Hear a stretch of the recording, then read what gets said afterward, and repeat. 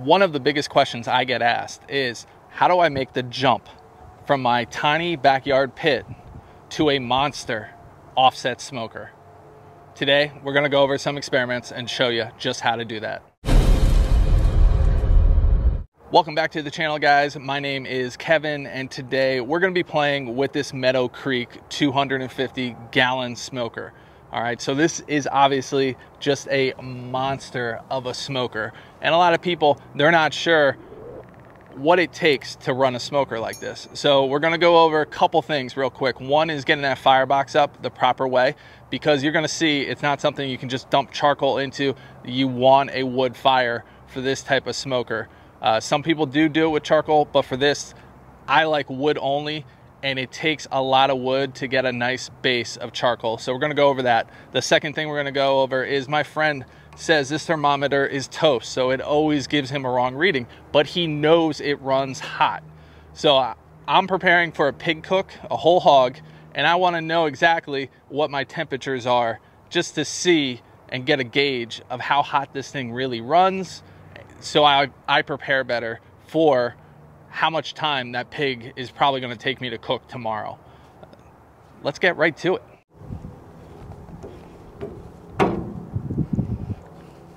All right, one of the first things you wanna do is open up your smoker and give it a good inspection. Anytime a friend lets you borrow their smoker, you should return the favor and clean out the smoker. This was full from a lot of cooks, so I took the time to repay my friend and say a big thank you by cleaning up, getting the dry vac out, and getting up all the scrapes. There was a lot to it, but well worth it for having a friend that will let you use their awesome equipment like this. So always be thankful for good friendships like that. The other thing too, here's the firebox. All right, so it's completely different from the firebox you're used to seeing me use.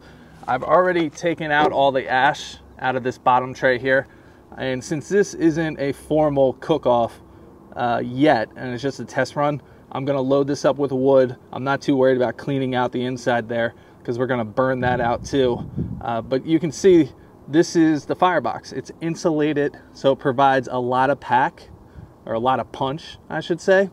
And I'm gonna stack the wood up here. Let me get right to that and show you how that's done.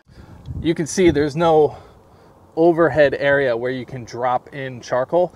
So it'd be really hard if you were a charcoal cooker to add charcoal into this pit. That's why using wood is so important. The other thing I wanna mention real quick is this heat box here. You can use it for heating up, you know, mac and cheese, keeping food hot. But the other thing you want to do is add some wood that's a little wet in here, because that should help get it ready when you add it to your hot charcoal base. All right, let's get this fire going.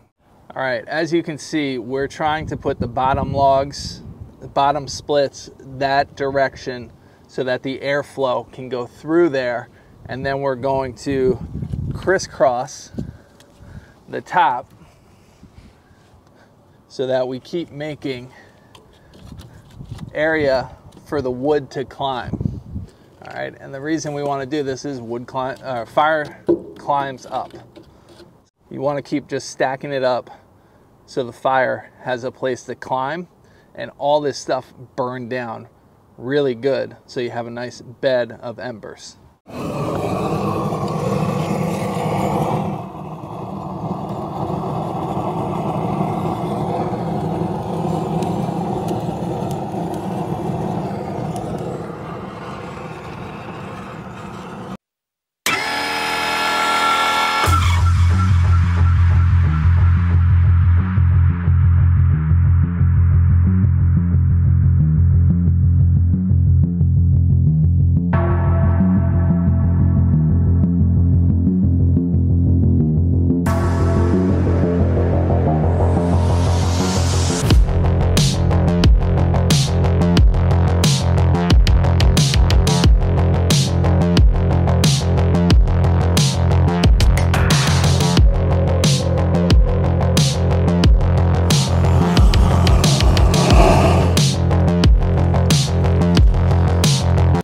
Now what I'm looking for here is, number one, how long did it take me with the blowtorch to get this going this well? And that was a five minutes with the torch to get this really hot and going, the flames working for you.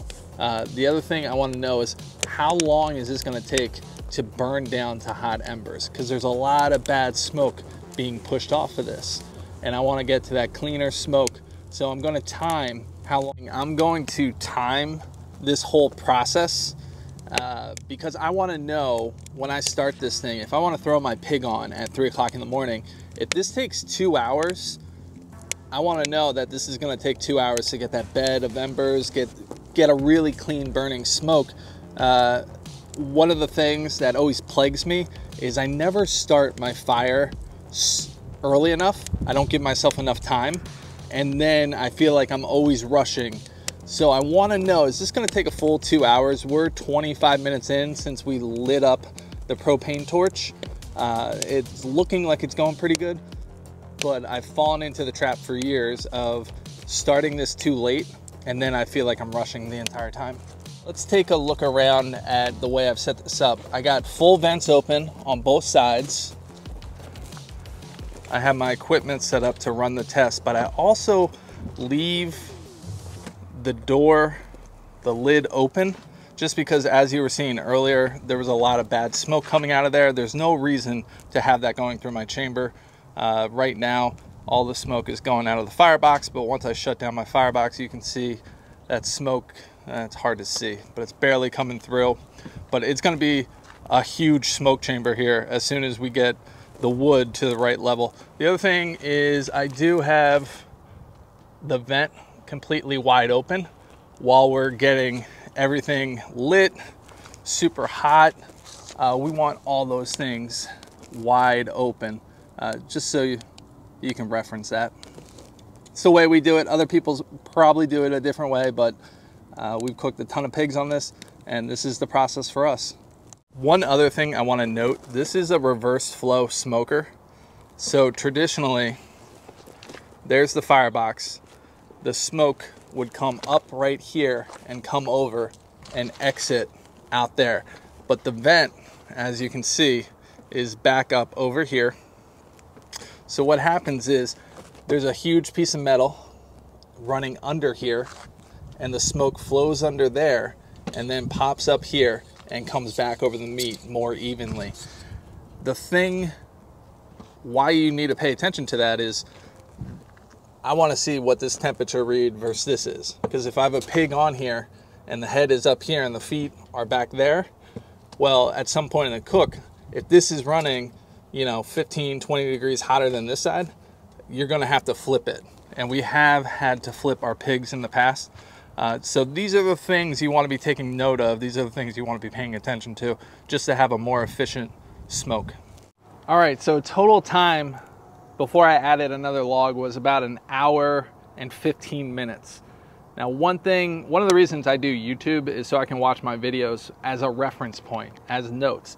What I'd like to do tonight is, if I'm shooting to get the pig on around 1 o'clock, I want to start this around 11:30, all right, to make sure I have a good base of charcoal. However, at the 45-minute mark, I'm going to want to shut down this portion of it, because there was so much airflow that it cooked down the embers more than I wanted it to.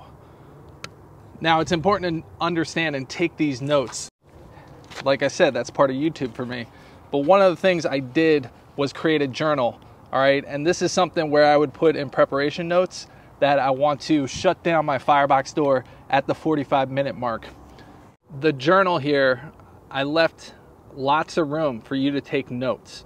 And the reason you want to do this is, I'm creating videos so I can turn around and go back to the notes. How are you going to remember if you only cook a pig once a year, once every 2 years? You want to create your own recipe book, your own barbecue journal that works for you. Things you learn, things that didn't work, and this becomes your recipe book.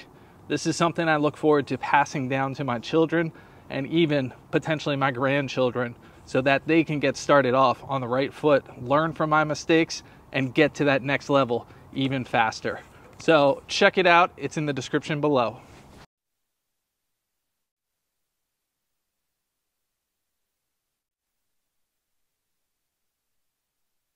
All right, so currently when I had all the vents open, the door open, this side here, this side up front was 375. All right, that's super hot. And back here was 315. All right. Now, for starters, I thought it would be hotter over here because of the airflow coming over.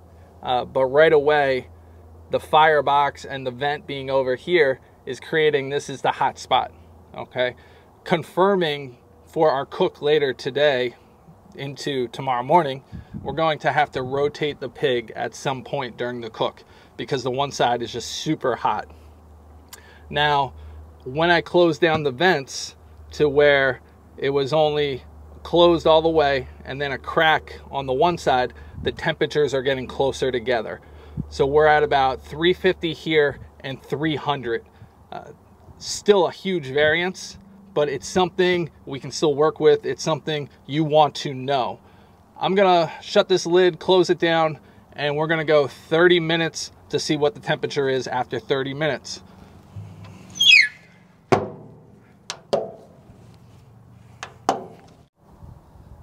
"30 minutes later, we're at 263 and 292. On 263 over here, 292 over here. There is nice smoke coming from the fire, not too white and billowy.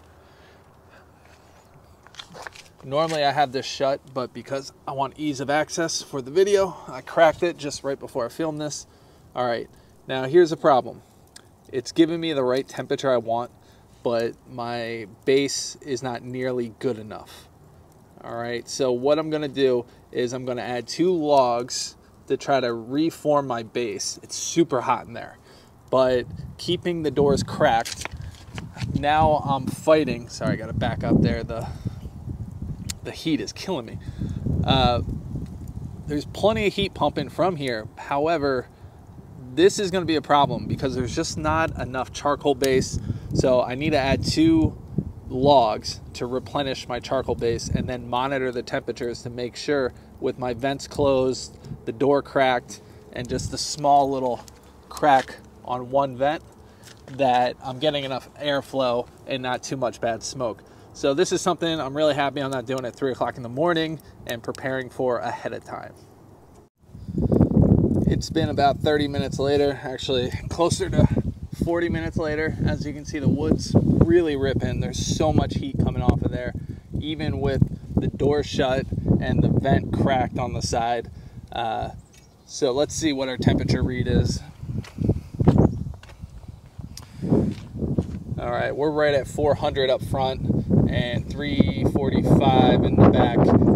As my friend said, this thing runs hot, which is great for pigs, but now I'm starting to think if I'm serving dinner at 5 o'clock at night, I might not need to get this started till 5 in the morning because it should cook in about 8 to 10 hours. So that should get me plenty of time to get this pig done. So if I start any earlier with it running this hot, now I'm not going to try to run it this hot. I'm going to go back to 1 log and just, instead of waiting a full hour before adding a log, I'm probably going to add it 45 minutes, every 45-minute increments to keep this going. But as you can tell, 2 logs in there is just running way too hot. So my game plan is to get this thing started at 3:30 in the morning, get the pig going at 5 o'clock, and just cook it from there. Like I said, this isn't a smoke at this point. This is just running way too hot, but trust me, there's gonna be plenty of smoke flavor on this pig, and it's still gonna turn out delicious. That was a good practice run. Did it run hotter than I wanted it to? Absolutely. What does that tell me? What notes am I taking away from this practice run? Is I wanna make sure I'm adding wood at the right interval to replenish that charcoal base. So even though this is a beast of a smoker, I still need to be adding wood every 45 minutes, but just 1 log. Because when you add 2 logs, all of a sudden, this thing is getting ripping hot. Now, like we've said, we've cooked a lot of pigs on this before. So I know they turn out delicious, even though they are running hotter than a traditional smoker might do at 250 to 275. We only do this a few times a year. If we really wanted to play around with the firebox and get those temperatures down even more, we could. But this has been tried and true to give us great results. So we're gonna keep with it, even running it hot.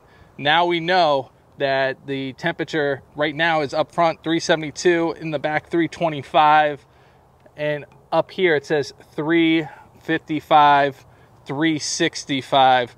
So this temperature gauge, even though it is off, it's not off by that much. So it was good to run this experiment to figure all this out. I hope you guys enjoyed this experiment, and it shows you, don't be intimidated by moving up to the next level smokers. All right, this is something you can do. Even though I haven't dialed this in perfect. This is a great smoker where my buddy doesn't do any of this high-tech stuff. He just gets a fire going, and once every half an hour to an hour, he comes by and throws a piece of wood in there and then walks away. I'm neurotic, so I like to know exactly what's going on with the smoker. But overall, this thing produces great quality food. As always, make sure you hit the thumbs up button, subscribe to the channel, and check out ComparisonCooking.com to get all the latest. I hope you guys are having a wonderful day, and I will see you soon.